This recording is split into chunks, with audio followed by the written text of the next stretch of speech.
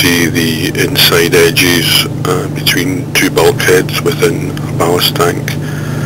You see here the welds which have been stripe coated. The area on the right there was a stiffener. We continue up towards the corner. The light obviously now goes out and we go on to ultraviolet light, just an identifier for where we are. You'll see here the what appears to be blue is actually the stripe coating, which under normal lighting looks very similar to the rest of the coating.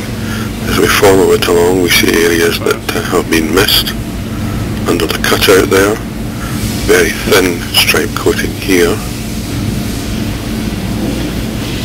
Let me just zoom in again. We see an area of weld where it's been missed. We're in the corner here, moving up at the weld between the two bulkheads.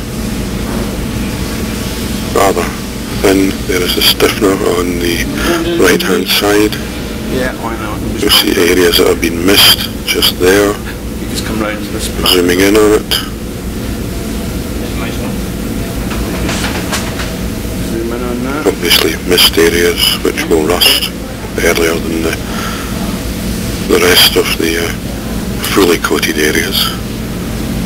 The inspection may look rather slow, but of course what we're seeing is someone holding a UV lamp, someone holding a UV camera, and this makes it slightly difficult when you're doing it yourself visually. It's a quick and easy method of sweeping quickly across these areas and seeing where problems and defects are.